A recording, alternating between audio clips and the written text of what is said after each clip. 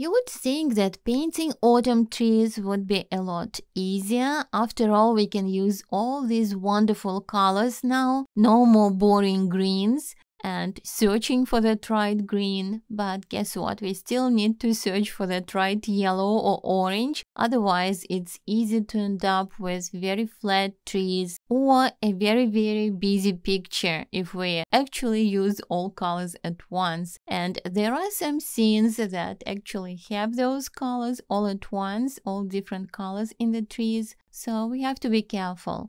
And here I already have the underpainting on a UART 400 grit paper, and I did the underpainting with hot pastels and then just washed them with isopropyl alcohol. And you can see for the grass, for the sunlit part of the grass, I used orange, and for the sky as well. So those are kind of light, bright parts. I did that, but you can ask, so why didn't you use that for the trees? Because they are glowing, right? But I like to have a little bit of base, kind of darker color in the trees, because I can gradually lighten them up, add that lighter color eventually, kind of as a highlight, as a glowing highlight, not start right with that.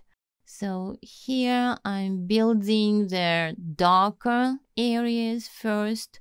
That would be the darker mountain in the distance, which is conveniently very atmospheric and very purplish looking.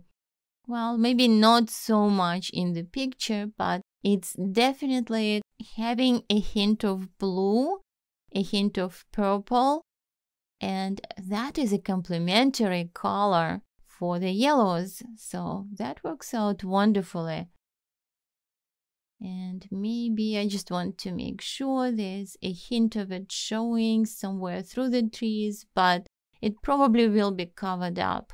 And you can see two pictures here that I'm using because I left more room for the mountain on the right, but I wanted to show more of that meadow with the lighter green grass, and to show a little bit those trees, darker, smaller trees in the distance. So it's kind of an attempt to create a little bit more depth in a picture, because otherwise, okay, there's this big purple dark shape, and what is it? So let's see if that actually helps me. And now it's just creating the mass of darker and mid-tone neutral colors here in the trees, and I started also in the foliage, a little bit of those kind of orange browns and some olive colors, because if I'm just going to take a very bright yellow right away, it's just going to be boring. It would be just one flat color all around. So I need to build up kind of variation of colors and values too, because somewhere that foliage is a little bit thicker, somewhere it's thinner, and is going to be lighter yellow, and it is going to show more sunlight passing through it. So that's the thinking behind. And the tree trunks right now, they're just kind of the dark vertical shapes. I'm not in the process of refining them yet. I just want to have some kind of framework so that I can use it to work around it with my lighter yellows or mid-tone yellows first, and that helps. But I just have to remember that there's actually a lot of darker color there at the bottom. So the same is also there in the distance. There's actually a row of trees there, and maybe like showing just tops of those trees catching the sunlight might be interesting. And by the way, both pictures here on the left, they are taken in the same spot, in the same location, and that's from my trip last year to Catskill Mountains. Beautiful place, and a lot of them just had to be taken from there window of a driving car. So not very high resolution sometimes, but you know what? Sometimes you don't really need that perfect reference picture, and just interpret what you have. And besides, I don't really follow that closely the photo reference anyway, or even the scene if I'm outdoors. So it's not really going to stop me. So at this point, I think I build up enough here, enough pigment on the mountain, which I wanted to do. I didn't want it to leave just as underpainting. I wanted first to have some kind of base purplish greenish color there, so that, or grayish, so that I can start adding some of that darker orange here. And by the way, we kind of have here the situation that is close to the backlighting. The light is coming from behind, but from the side a little bit. So we still can see how the shadows are going from right to left a little bit on an angle. And now some orange. So you can see I start with a darker color, less glamorous color, and then eventually lighten it by bringing more chromatic and lighter color. And at this point, it's really about covering the surface, not so much about making detail, creating the detail. And I also want to make sure I overlap with some of those branches, suggested branches, or in my case, the marks, wider, broader marks. I overlap some of those tree trunks so that they don't look like a fishbone, just straight with the bones coming out of it. So we definitely want to have some foliage in certain areas covering the tree trunk. And the distance, the mountain there definitely has some trees also on it. And here just kind of neutral dark greenish gray, I think, suggests that. And I also leave some of that purple showing and a little bit lighter purple kind of further away up at the top. So maybe that will help. But right now, as tempting as it is to start creating those beautiful lacy branches against the mountain, I have to wait a little bit. And of course, it helps a lot adding some of that blue color at the top so that I actually can now perceive the whole scene the way it is, in a more realistic color, not with the orange sky. And this will help me to see also how to balance those orange colors in the tree. So maybe adding a little bit of that green too, which is kind of autumn green really. It's more olive. It has definitely more orange in it. And here just overlaying some of it with the orange. So it's just a good base. And later when I have some of that glowing color on top of it, it's just not going to look flat. Otherwise, if it's just one yellow, it's very possible that it's going to end up looking flat.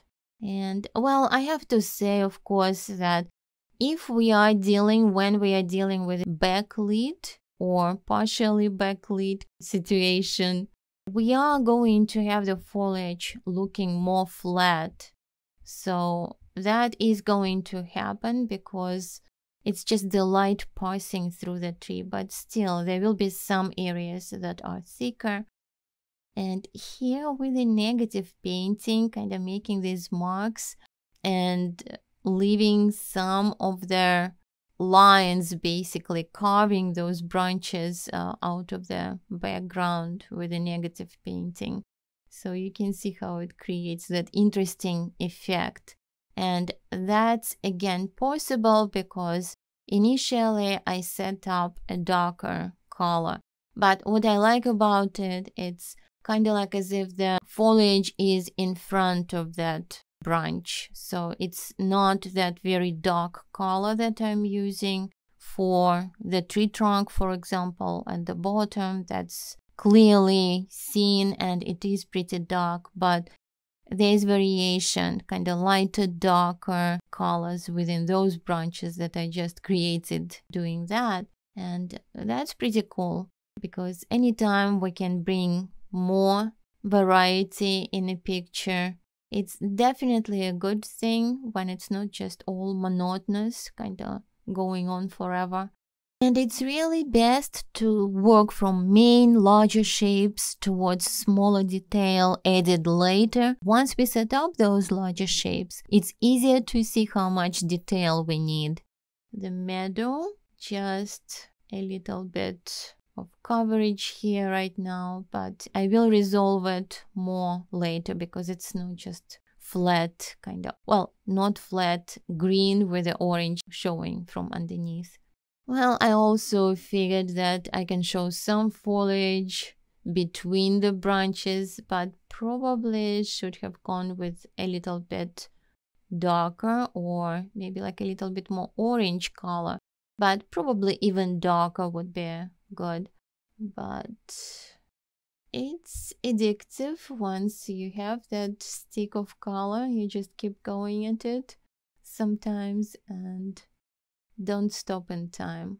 But so far it's still shaping up. It still has some thickness to it. The foliage has some thickness to it, definitely. And as long as I keep it, that's actually looking believable that we do have some tree branches, some tree trunks, and very interesting to work right on the flat side of the stick, kind of suggesting the whole branch doing that.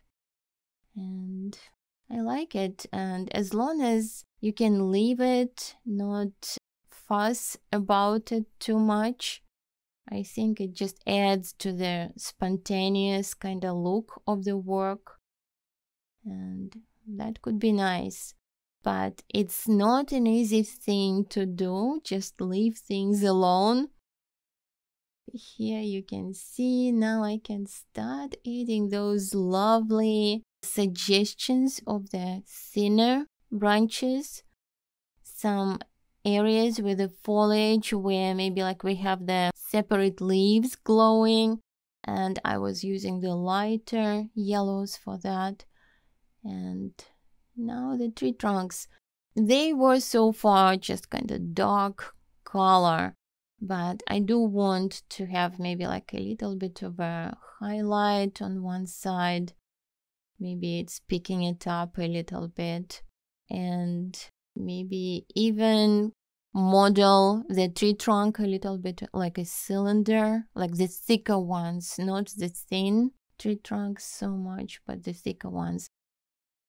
By modeling, I mean show its three-dimensional shape with the shadows and lighter colors. And this one just doesn't have actually the foliage, it's just a broken tree, I guess. But I decided to still include it just for the character, why not?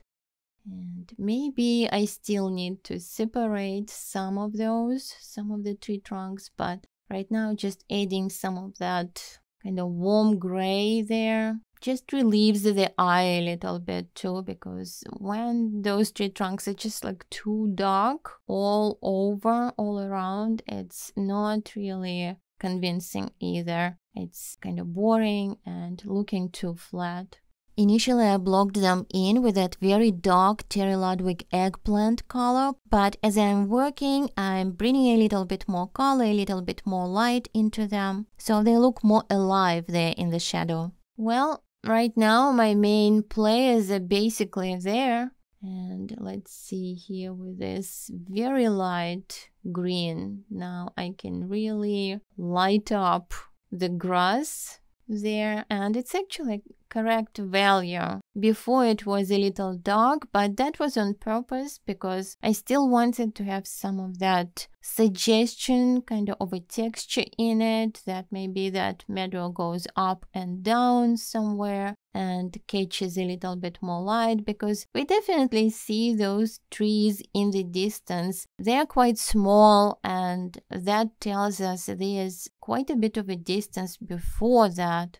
So a lot of things can happen in that meadow. And now just refining some of the tree trunks a little bit.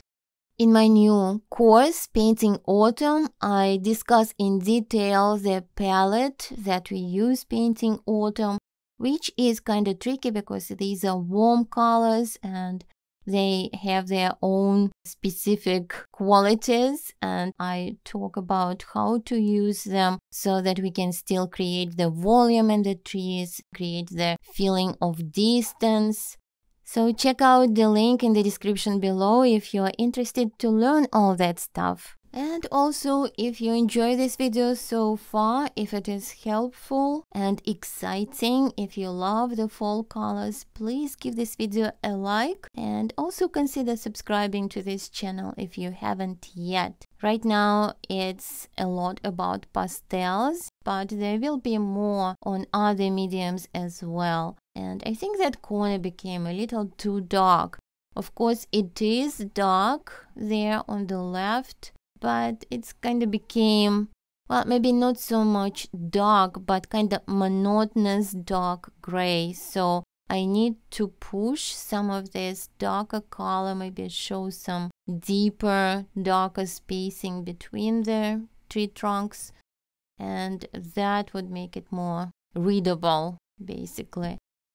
And of course, we have some shadows, we have some texture on the tree trunks, maybe adding a little bit of that darker color at the bottom kind of grounds the trees a little bit more.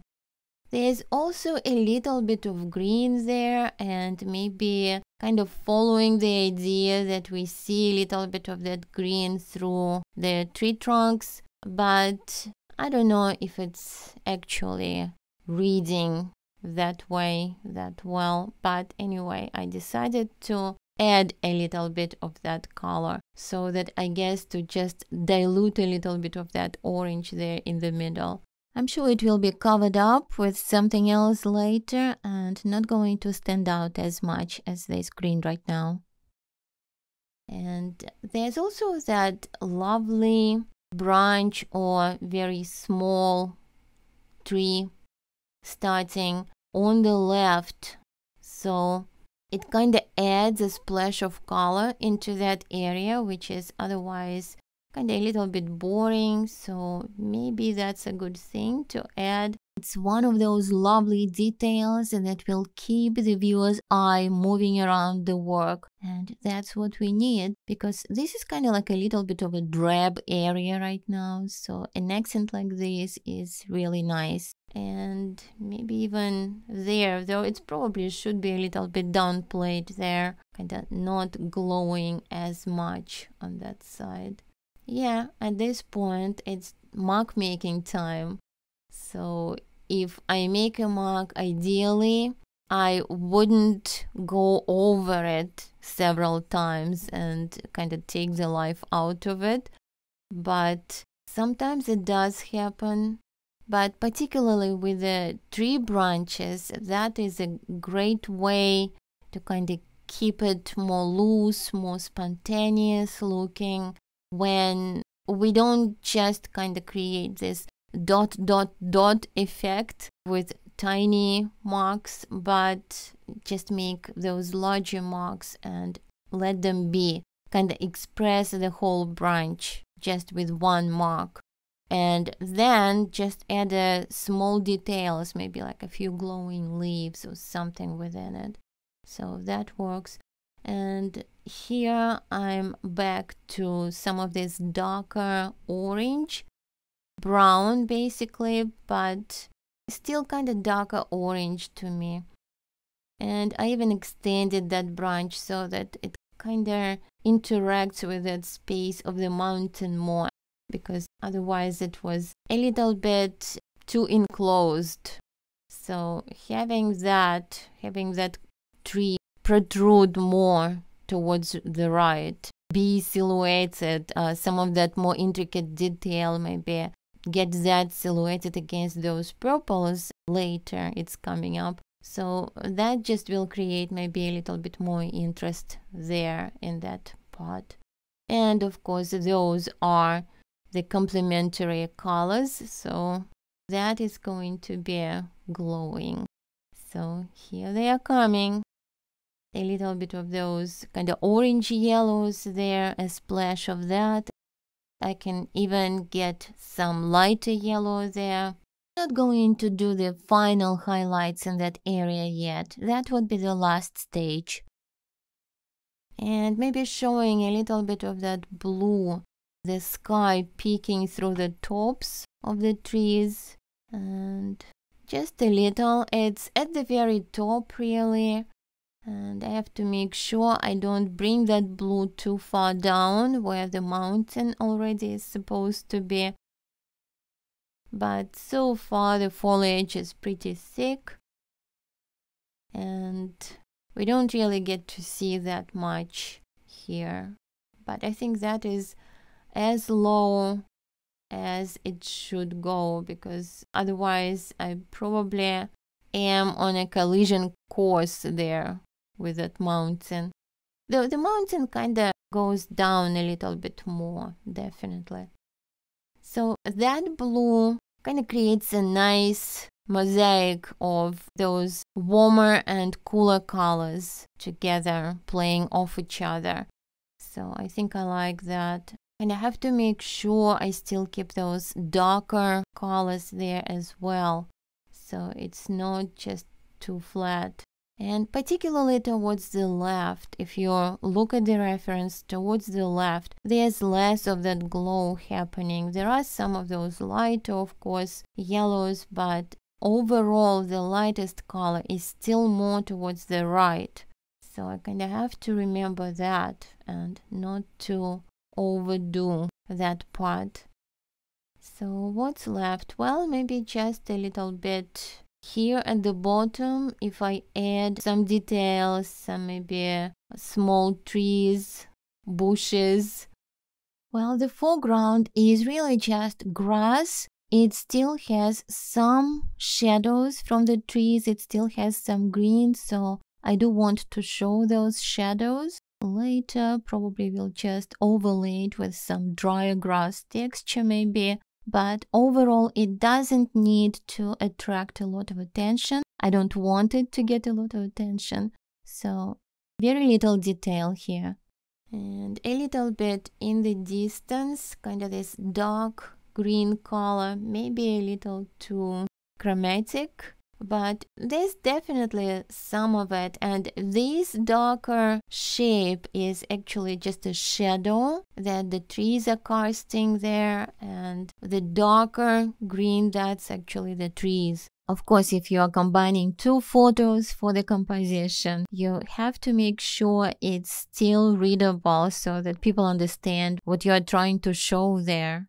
Now, some of those darker green trees, and maybe extend them to show that they continue, that they are not afraid to stop in front of that broken tree trunk, but they continue. And then I think I will add a road maybe, or a path over there, but also want to add some more color there at the top so that they are catching some sunlight there. And of course, like I mentioned before, that mountain still has some of those trees growing. It's like overgrown, not some, but it's overgrown with those trees.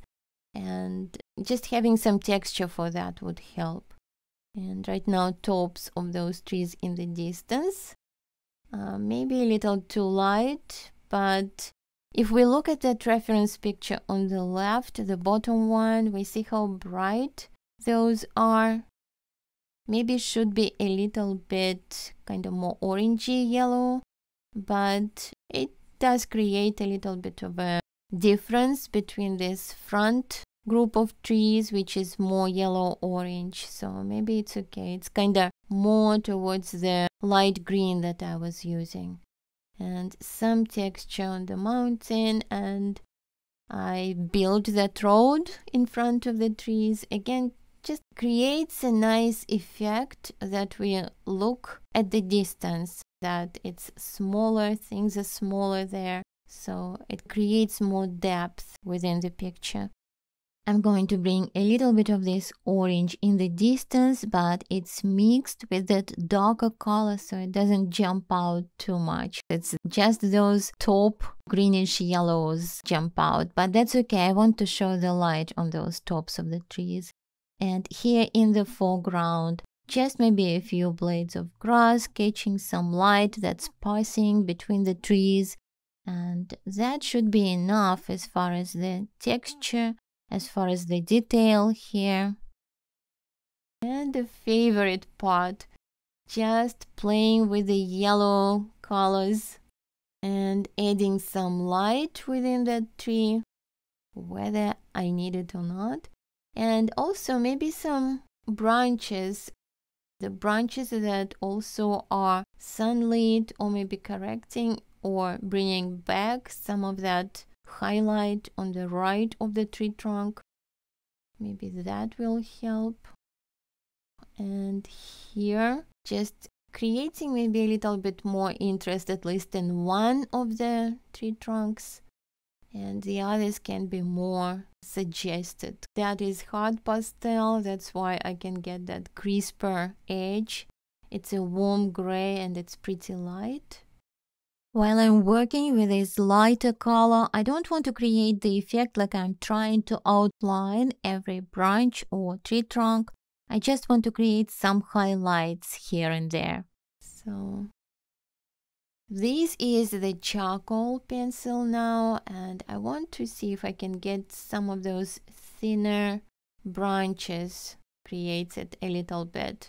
Kind of following those areas, those little branches that I created by the negative painting with the oranges around that initial background, and also just kind of loosely working with a pencil. And I don't want to do too many, but maybe in some areas where it just needs a little bit more to push the darker color a little bit more, or create a connection with a tree trunk, maybe just for more interesting shape or flow, that can work. Pastel and charcoal work really well together, and that's what I was using in the beginning, just to set up the shapes, very vague shapes. But it's also great throughout the painting if you work in a more linear style, so that's lovely. We all seem to have a favorite way how we apply pastel to the surface, what type of pastels we like. For me, it's creating those painterly marks on the side of the pastel stick, but for others, it's maybe more rhythmic, cross-hatching style. So find what works for you, but also experiment. And that's it. That's where I'm leaving this. Beautiful golden glowing group of trees silhouetted against this purple background. And if you enjoyed this video, please give it a like. If you got some inspiration to paint some autumn colors, and please subscribe to this channel if you would like to see more videos like this.